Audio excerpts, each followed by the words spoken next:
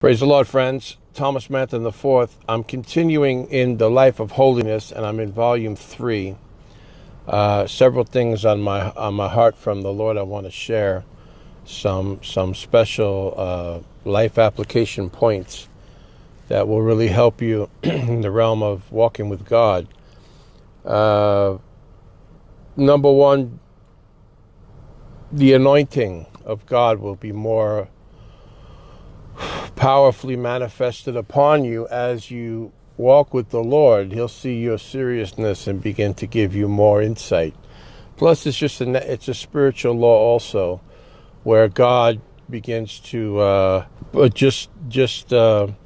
cause your spirit man to dominate. You know, you read through Paul's epistles, especially in Romans, talk about the war of the flesh and the spirit.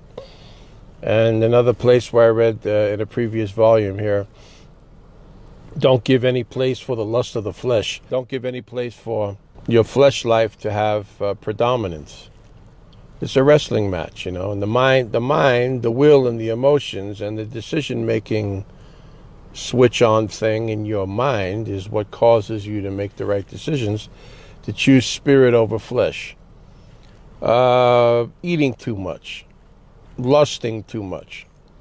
Can I say that? Well, I just did. Gluttony, lust, envy, pride, malice, gossip, witchcraft, the work of the flesh. Galatians 5 calls it. It talks about the attributes of the spirit, but also the works of the flesh. Witchcraft was one of them. Witchcraft means to dominate over someone else. You ever see someone else, they always have to dominate somebody? It's real witchy, you know? It's witchy, it's wrong, it's evil. Don't put up with that garbage in your life. Don't let anybody manipulate you. Walk with God and He'll give you power to overcome every other person and every other situation. They can't negate the calling of God that you have, you know, when you're walking in power. I saw one pastor was real pitiful. Bunch of witches, real witches. I don't know what they were involved in, occultically or whatever, but they came in and messed this whole church up. They were all in the worship team and the leadership people, and I looked at the guy. He looked pitiful. I thought, this poor sucker, you know. He's a sucker for money and for women, yeah? So they just got in there and did him in, and I'm sure his church is not even there today. I saw him some time ago. He looked pitiful. I thought I would never get involved with this guy, blah, blah. And it's sad, you know.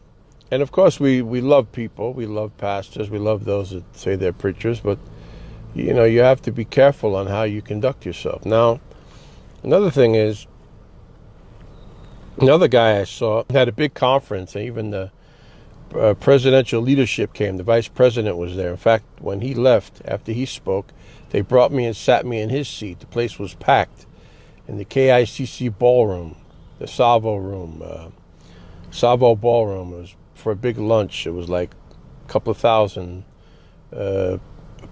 preachers there, you know. And I asked one preacher, who's a real funny guy too, not a really good cat. I said, hey, how'd you get all these people here? These preachers to come? You know, I was shocked at the attendance. And he said, well, it's easy, free lunch. I thought, yeah, they're belly again. You see these people? And out of 2,000 people that were there, approximately, however many it was, the Lord spoke to me, and when they asked me to speak, which I wasn't on the program, but they asked me to come up and speak, and the Lord spoke this odd number to me. He said 222. 222 people, men and women that are here, are the only ones that are really anointed, and the only ones that God is really going to promote now. So out of the 2,000, there was about 10%. Yeah?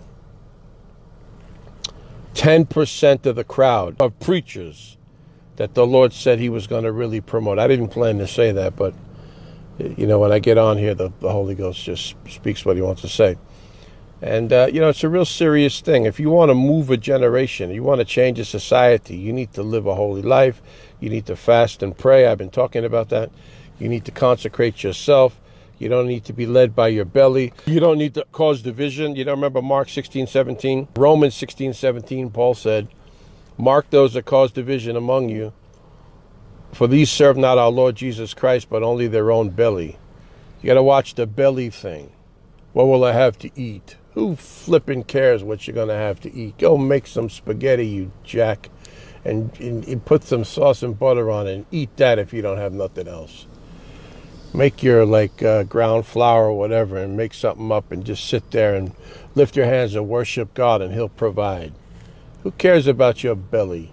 Don't care at all. In fact, some people got this pot belly. They need to lose it. I'm speaking rough here. Here we go. It's the prophet talking here. I'm not going to talk to you like your nice life coach pastor. 3 principles, 3 songs, 3 fast, 3 slow, 3 hymns, 3 hers, a homily, the announcements, the sermonette for Christianettes, and then the prayer at the end, go home the way you came in Jesus' name. No, you're not going to go home the way you came in Jesus' name. Blessed be the name of the Lord. We need to get rough on ourselves, rough on the discipline factor. Stop jerking around with your life being slow. Let me tell you something what happens to you when you make a decision to live holy. When you choose to get rid of your gluttony and your lust and your pride and your negativity, all those other things that go with it. Even fear, even, anxiety and stress for nothing. You make your environment right. Let me tell you what happens to you. You stop being subject to other people's opinions or what they want. You begin to know more what you want. And you begin to get blessed on who you can trust. The trust factor, of who is right, who's wrong. I found this in Micah. Micah's a great little prophetic book. It's a short book, but what a powerful prophet Micah was. Micah 7:5. Can you imagine? This is in the Bible. It says, do not trust in a friend. Do not put your confidence in a companion. Guard the doors of your mouth. Ooh, Lord, don't say too much. From her who lies in your bosom, even someone that's close to you. Son dishonors father, daughter can rise against mother, daughter-in-law against blah, blah, blah. He said a man's enemies can be the men of his own household. Therefore I will look to the Lord, the prophet said. I'll wait for God of my salvation. My God will hear me. And it goes on to talk about the enemy can't rejoice over you. I've been in this chapter before in previous broadcasts. But that's powerful right there. Watch how you trust in people. Can I tell you, when you get in the spirit, you'll begin to know who's who and what's what. You'll begin to know who is who and what's what. You begin to know who you can trust. And it's not many people that you can trust all the time. Sad to say. Psalm 108 says the help of man can be useless. It says is useless. The psalmist must have been in a real mood that day. When he was writing that, I thought, wait a minute. People are good. Some people are great. Some people God uses to help. A lot of great people, We need more of the right people. So you can't say the help of man is useless. It's just useless. No, that's not true. So although it's in the scripture, but the psalmist was on a rant there. But I like to add a little sugar and spice and everything nice to it and say, hey, the help of man can be useless. In other words, I think the psalmist was pointing back to the Lord like Micah was here. I will trust in the Lord because he's the one that's going to make it all good and all correct. So we need to watch that. Now, when you get this life, what I'm talking about, I'm leading you somewhere in this, about the life of holiness, the path of holiness, holiness unto the Lord, without which no one will see the Lord. Without holiness, no one will see the Lord. So it's not like an ingredient that's like an optional ingredient in the mix. No, it's a mandatory one. So someone's got to tell you this. Someone has to preach this. I'm glad it's me. I'm glad I can live this. I'm glad I'm doing this. I'm glad I'm embarking upon this more. I'm glad I'm hungering after God. It gives you power. You want power over nations. You want power in the world. You want power in your ministry. You want power in your business. You want power in your personal life, in your stature as a warrior of Christ Jesus, as a kingdom person, as a vessel to be a vessel of honor. A righteous person, hey, you need to rise up in strength. And when you get this touch from heaven in the spirit, something happens. I don't know words. I could probably say it in tongues. Can you interpret this?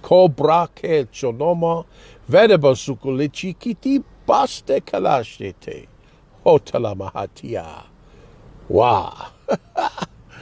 But it's hard to say the common language. So the power of God in you, the confidence, the strength, it's worth it. So put away your food. Don't be gluttonous. Put away your temptations. Make the decisions to live holy, to live unto the Lord. I'm going to continue this more tomorrow. Some more things I want to say. I just wanted to give this quick word right now.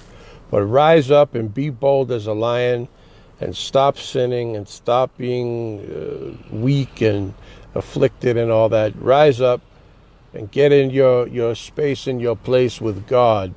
He's ready to do so much for you and for your life that is to become great and greater and greater and greater and ultimately great to advance his kingdom around the world. Thank you, partners, for sowing. I have the book, The Laws of Success and the Benefits of Excellence, as ebooks, and I'm going to be sending to those, my partners that sow into this work, the information on how you can sow and tithe and give an offering and a first fruit and a prophetic seed and all that. You can do it the information is in the heading of this title and also in the comments, and I look forward to hearing from you. Send me your prayer requests and your testimonies. I want to hear testimonies of great things happening. I'm getting so many of those, and people are being blessed financially. I want to hear about yours. That's another thing, financially. God will just bless your life. Can you believe that? By living consecrated unto him, and then you're giving and you're working the biblical economic system, but with power, because you're hearing God and the anointing of heaven's touches upon your life. Finances begin to flow. I'm a witness, I know.